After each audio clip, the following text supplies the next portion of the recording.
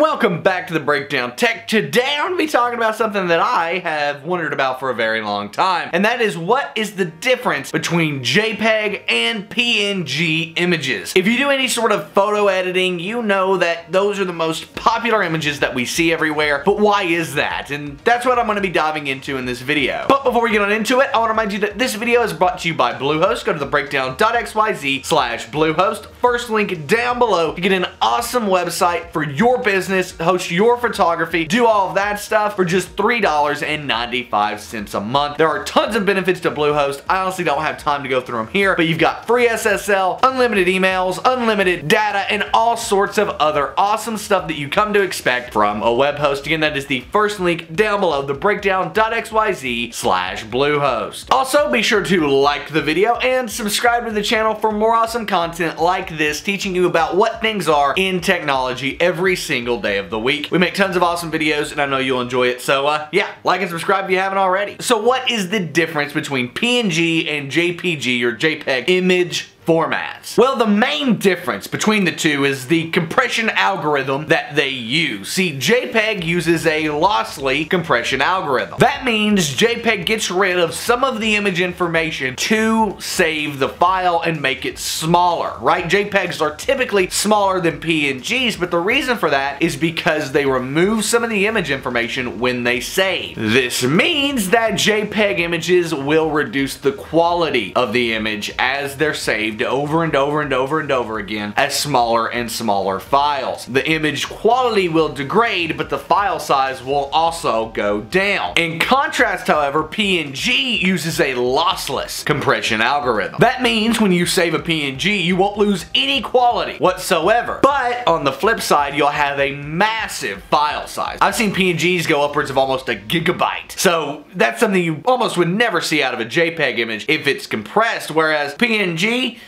yeah, that's very possible. So what are the use cases for JPEG and PNG? Well, JPEG is used widely in photography, right? When you take a picture with, say, this DSLR camera I'm recording on, it by default saves as a JPEG. This is because photos, like the one you take with the DSLR, typically have smoother transitions between colors and tones and things like that, and that is what JPEGs work great at, those smooth transitions. As you can see behind me, that black and white, not a smooth transition, but up there where that shadow's at and stuff, that's a pretty smooth transition, and that is what a JPEG can do very well. JPEG also provides excellent compression of images with minimal quality loss until you start getting really compressed. This is a good thing for things like online websites and stuff. One of the best ways to optimize your website speed is to save all of your images as JPEGs to reduce the file size of all of those images and thus increase your load time. Typically, me and you don't see compression loss when, say, you decrease a JPEG image by 5 to 10% of file size. That's because it's not a big difference. The edges of a tree may get a little bit more blurry, but we don't notice that. Our eyes aren't good enough to pick up on that. The only way we're gonna see it is if we zoom in really far and see a side-by-side comparison. That's when we might catch it, but overall, we're not gonna see that reduction in quality. Once we start getting 50, 75%, we're definitely gonna see it. But a small 5 to 10% decrease, we're not gonna see at all. This compression isn't something you can get with PNG because it uses a lossless compression algorithm. It wants to protect that exact format and that exact look that you had originally, and so by saving it as a PNG, you're not getting any file reduction size, and that can hurt when uploading it online, storing it on your hard drive even. I mean, if you have a ton of PNG images, you're gonna run out of space a lot faster than if you have a ton of JPEG images. One final note about JPEG here is it has the ability to embed the EXIF file, EXIF file. And what this is the information that is related to the image, like when and where it was captured, color profiles, and all that other information that photographers really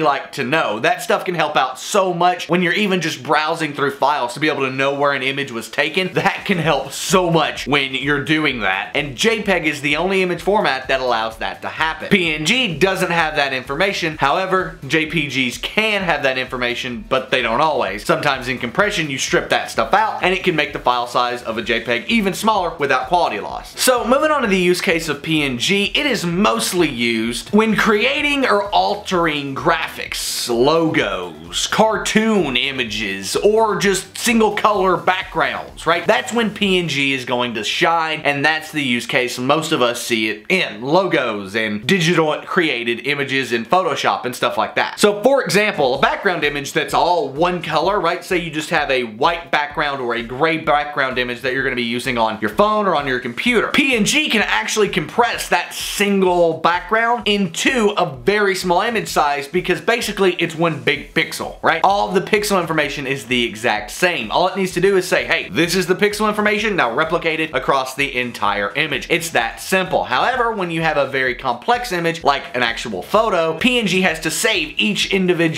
pixel information, right? And when it's doing that, it's going to take up a lot more space than JPEG, who is lossy compression and can figure that out better. Another note is that PNG does allow for transparent backgrounds. That's something that I personally love about it, and the reason I use it the most is to get a transparent background on an image that otherwise wouldn't be able to have one because JPEG does not support transparent backgrounds. You try to save a JPEG with a transparent background, it'll just turn it white. So yeah, that's something that is worth noting here, that if you want to save files with a transparent background, PNG is the way to go. So overall, JPEG is great for photography and captured images with a camera or something like that, and PNG is great for graphic design, cartoons, and things of that nature, where images are created digitally and drawn and things like that, not captured with a camera. And there's the ins and outs of PNG and JPEG images. If you have any questions, please post them in the comment section down below. I'm more than happy to help you out. My name is Nick. This has been The Breakdown. Subscribe to the channel, like the video, all that stuff for more awesome content exactly like this every single day of the week. Again, this has been The Breakdown, and I am out, guys.